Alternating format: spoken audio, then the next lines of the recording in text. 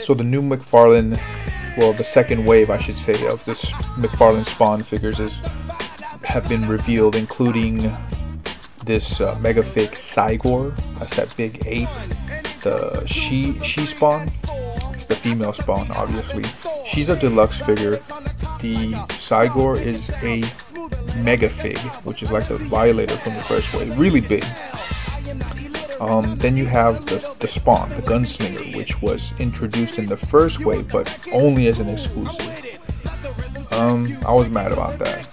Alright, I mean, he was the most popular figure by far, and they only had him at a Target exclusive, and nobody could get their hands on it except to go hunting for him, like I eventually did, because I wanted one too.